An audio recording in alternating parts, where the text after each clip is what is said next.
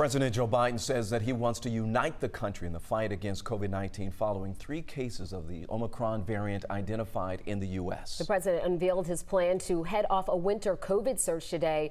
It includes booster shots for all adults, which means more appointments in clinics, vaccinations to protect children and keep schools open.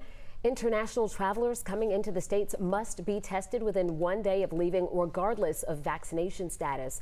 Expanding free at-home testing, and the transportation mask mandate is being extended through March 18th.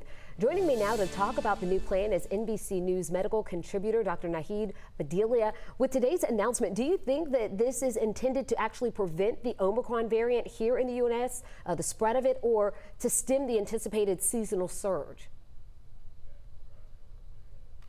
But Jennifer, I think the plan's going to likely do both. What we were seeing even before Omicron came on the scene was Delta was increasing case surges in many parts of the world. And that's before the holiday travels were really, we're not even seeing the impact of Thanksgiving travel, and winter is ahead of us.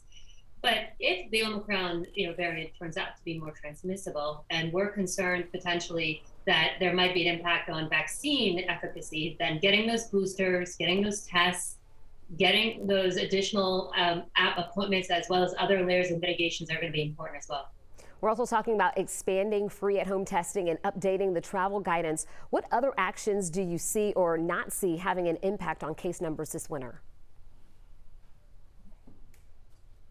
What I love about this plan is that it is taking a layered, approach to mitigation, and vaccines are important. But we also know that by increasing that testing, by catching people when they might be infectious, if they can change their behavior, is going to be important, as well as getting people treatment early. What I think would have been great is that we've seen Omicron cases now in multiple states now. And so potentially having travel guidance for domestic travel, including vaccine requirements or testing requirements, might help us stem that spread a little further as well.